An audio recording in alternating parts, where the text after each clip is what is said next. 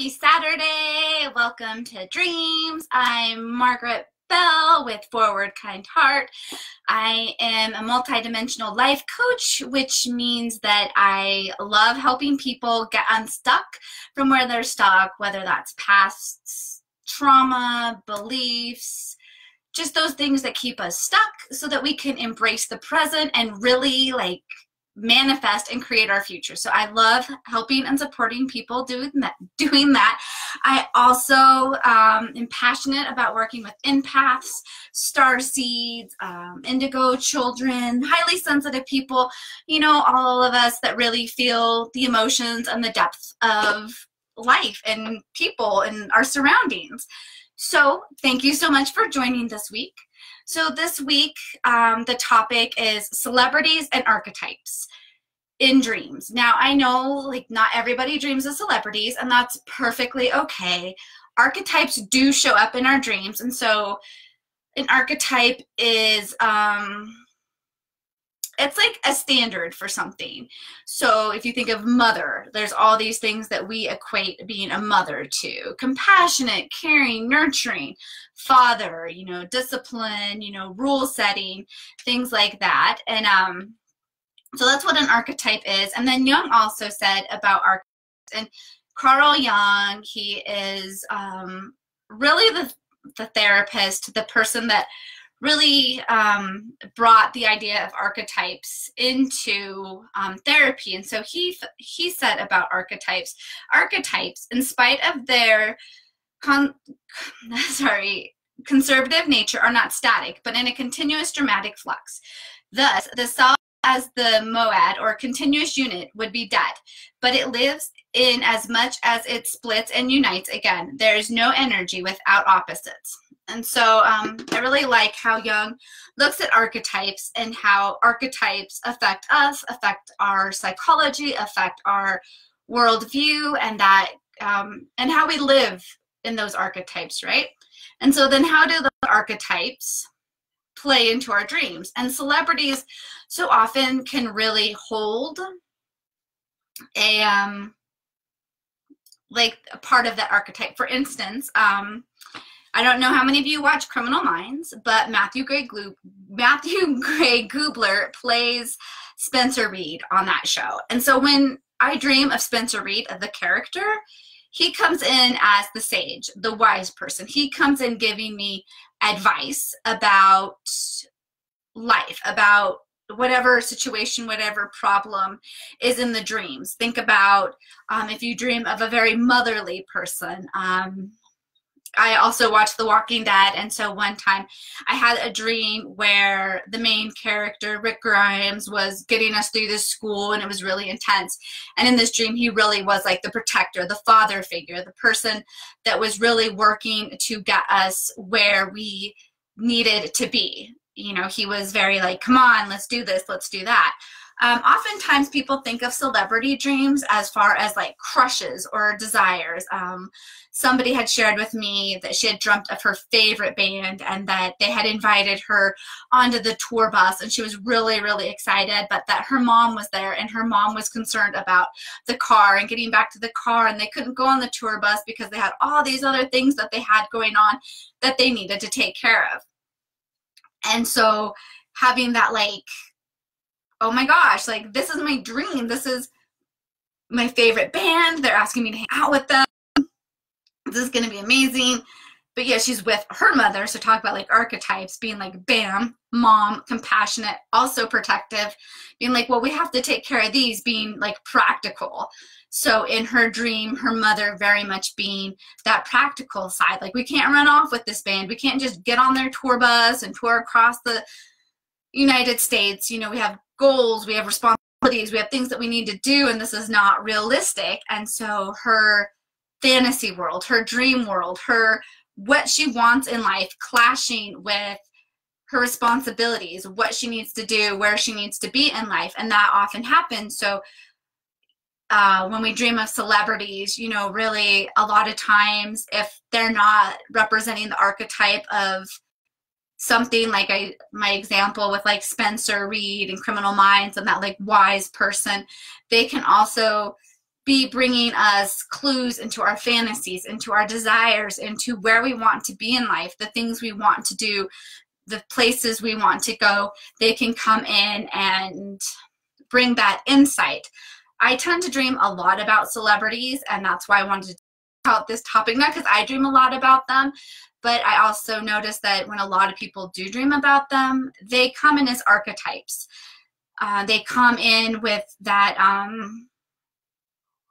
wise wisdom. They can collect us, they can connect us to the collective unconscious. And the collective unconscious really is that place of where we're all connected, like everything that connects us. And archetypes are that, because we all have a standard for what a mother, a father, a fool, a magician, a protector, you know, and archetypes can be as broad as you want them to be. I know some people are very particular. There's some Jungian that follow Carl Jung analysis that will say there's these many archetypes, or there's these many archetypes. And I don't necessarily prescribe to that, because I feel that if there is a standard for something and a lot of us agree on that, then that's what it is. You may not be across the board. It could be cultural. You know, if one culture may have a different view of mother and father than another culture, but it is cultural. There are enough people that agree and subscribe to that. Such as like when you look at the tarot cards and the major arcana, those are representing archetypes there. They are representing universal energy, universal themes, universal ideas. And so that can be a really good way to look at archetypes. They're going to be named something different. And that's another thing when you start to look into archetypes. You know, you have your Jungian archetypes, then you have other, you know, psychological archetypes. You know, Carol Mize is huge into archetypes, and she has different archetypes. But then again, they fit things like mother, prostitute, father, protector. You know, they have universal meaning, and it can be very culturally tied. And so if you're thinking that there is an archetype in your dream, look at that significance. Is there a cultural meaning to who this person is in your dream, to what they represent in your dream? And that's a lot of times when we dream of celebrities, because they come in with that universal meaning, with that universal thing that connects them to us, you know. And maybe in your dream, you know, you dream of celebrity and they represent authority, and then somebody else dreams of that celebrity and they represent the father. A good example is somebody like Kurt Cobain, right? Some people would really feel that he would come in with like this sage energy, this wise energy. Other people might feel that he has more of like the magician energy or the fool energy, because of, you know, who he was in life. And that's okay. Like, this is your dream. You get to decide with it what you want and what hits here. You know, we talk about like universal meanings for dreams, right? That's why I think they're great. Like, if you run online and you look up certain things, that's great, because there is that ties you to the universal energy, the universal unconscious. But it doesn't tie you to your own personal meaning, right? Because we all have different experiences with archetypes. We all have different experiences with different celebrities. You know, there's a lot of celebrities that somebody might be like, oh my gosh, I can't stand them, I think they're this. And somebody else being like, oh my God, I love them, they're this. Now, you know, I talk about shadow every week when I do this. So if you're dreaming of a celebrity and you're like, oh my God, I dreamt of so-and-so, I cannot stand them, that should like send off like the little alarms. You're hitting your shadow. Like, you're being awoken to some shadow energy that is there, that you need to start to play with and work with and figure out, you know, what is going on with this energy. Like, what does this represent? What does this mean? Who is this? And really taking your time, or just putting some energy into, oh my gosh, so I dreamt of the celebrity, and those feelings that come up that are invoked when you dream of that celebrity upon waking. And a lot of times we do have celebrity crushes, and we do dream of our celebrity crushes. And that's perfectly wonderful, because that is giving us clues into the kind of person that we want in our life, the kind of way we want to be treated. Or maybe it's the kind of way we don't want to be treated, because maybe the celebrity is really mean to you, or like just shrugs you off. That's okay. Like, That is giving you more insight into places that you're stuck, into places that you need to free up, into places that need your love and attention. Because so often our dreams are our subconscious bringing material to the top so that we can work with it, so that our conscious mind is now aware of this information and then gets to play with it and then bring it into our waking life so that we can make those changes that we want to make, so that we can do those things that we want to do, right? The subconscious brings it in the dream, and then we are now aware, and now we have material we can work with. And that's what's so wonderful about dreams, is we get this material in all of these different symbolisms, and it's multi-layered. So you may say, oh, I dreamt about work, like we talked about last week. I know what this is about. But then as you peel that work layer, you're like, oh my gosh, now there's this layer, and now there's this layer, and now there's this layer, and now there's this layer. You know, it's really deep. You know, or we can take our dreams at the surface level, or we can just peel those layers. And some dreams we might just be like, oh, I'll take it at surface level. It's not really that big of a thing. I know with dreams, and when I work with people in dreams, I talk to them about like the quick hit. That's going to give you like that first initial, what did this dream mean? Like what was going on? And you're going with your intuition, you're going with your gut. And a lot of times that's the information that we're good with working with. That's the information that we can mold and play with, because it takes time, it takes energy, it takes work when we sit and we work with our dreams. But you will be amazed at the kind of information that you will get when you really start to peel back those layers, when you really start to look at the deeper meaning of the dream, the deeper things that are going on in that dream. And have fun with them. Like, let your imagination really come to life. Like, play with those symbols. Play with the imagery that comes up. If you're dreaming of a celebrity, have fun with that. Like, what is it about this celebrity that your subconscious chose to dream about? What does this celebrity represent to you? What does this celebrity represent to the greater culture, to the greater group of people? Who is this celebrity? Do they play a certain kind of character? How do you relate to that character? Is there an archetype in that character or in the celebrity as the person?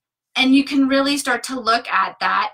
Another really fun thing to do is if you dream of a celebrity and you're kind of like, whoa, why did I dream of that person? Or, wow, that was a really interesting dream. And you don't have somebody to process that dream with. In your dream journal, and you can do it typing or writing, however you keep your dream journal, have a conversation with that celebrity. Hey, thank you so much for joining my dream. I'm really curious as to what brought you to my dream. Do you have a message for me? Do you represent something? And don't censor this, because we can be really quick to, when we have these thoughts come up, to censor it, to block it, to be like, well, that's not what this is about. Oh, I don't want to hear that. Oh, that just doesn't make any sense. It will eventually make sense. You just have to give it time. So to remember that, you know, to be like, okay, I'm not going to censor what comes up.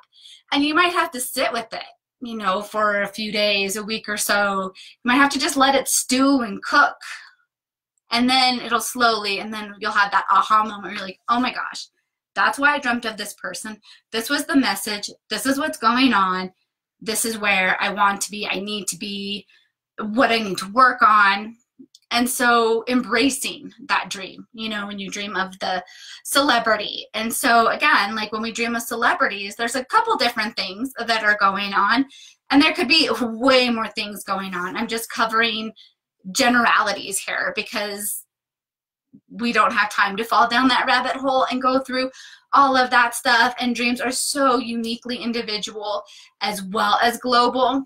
And so taking that time to find your individual experience, your individual meaning, your individual message, and then you can tie it into the global context of everything, and the global meaning and what it means for you as a person here on the planet, how it ties into your soul's purpose and all of that. So like I said, dreams are multi-layered. And so when you dream of the celebrity, look at the feeling. How did you feel around them? What was going on? It could be that you need more passion in your life. You want the attention that you felt from that celebrity. You want to be like that celebrity. You want to have those qualities. your shadow could be right in your face, showing you the qualities in you that you need to embrace, that you need to own, that you shun and push away. Could be that they're representing an archetype, and maybe you need to work with that archetype, embrace that archetype, befriend that archetype. Maybe you are that archetype, and really looking at who is the celebrity, what do they mean to me, what do they mean on the bigger scale, why did they come to into my dream, and really just having fun with it, because celebrity dreams can be really fun. They can be a little bit kind of like cheating dreams. Sometimes we can be taken a little bit back by their presence in our dream or by what's going on. So really looking at, as well as not only the celebrity in your dream, but the context. Like I was talking about, like The Walking Dead, and that context is end of the world. That's what the show is about, like the zombie apocalypse. So a zombie apocalypse with a father archetype is going to be much different than, you know, sitting in the grass, meditating with Kurt Cobain. Two completely different things, two completely different things going on, and that's perfectly okay. That's wonderful. Like, that is where you are. And so being able to be like, ooh, in this dream, I was in the end of the world. I was terrified. I was scared. All right, so there's fear going on. There's lack going on. There's a sense of urgency going on in that dream. In this dream, I was sitting in the grass. I was meditating with Kurt Cobain. I felt so peaceful. I felt at rest. I felt calm. Okay, do you need more of that in your life? Is that a calling to have that? Was it just a dream to let you know that you can be in that state?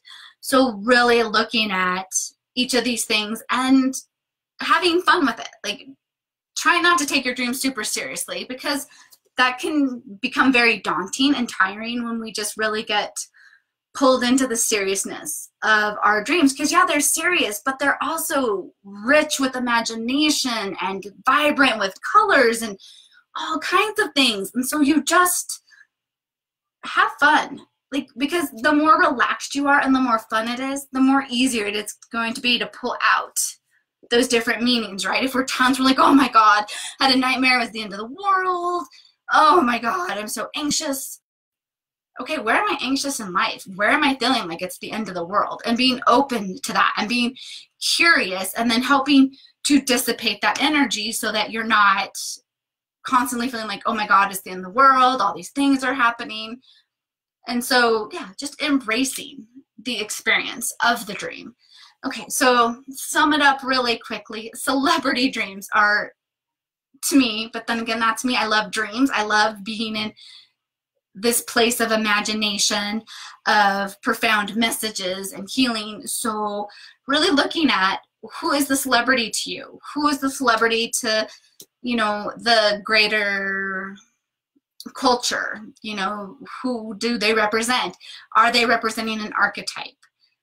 And what is the message that they're bringing to you?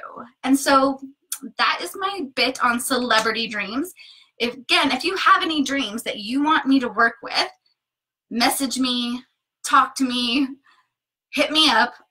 I will love to work with your dreams. I will always ask you if I can share it here. So if you tell me no, I will not share it. Or if you say yes, but not my name, cool, whatever. You know, because I just love working with dreams. I find them so eye-opening and expanding and soul-opening when we work with our dreams. So thank you for watching this week. Next week, I am going to look at animal dreams, because this week I talked with 3 different people about 3 different animal dreams. And so I really want to explore that. You know, what does it mean when we dream of animals? What's going on there? And yeah, so you can find me here on Facebook, YouTube, Instagram, Twitter. You can hit me up any of those ways that work for you. And yeah, I'd love to hear from you or work with you or hear what you got going on. Dreams, and I'll see you next week. Bye.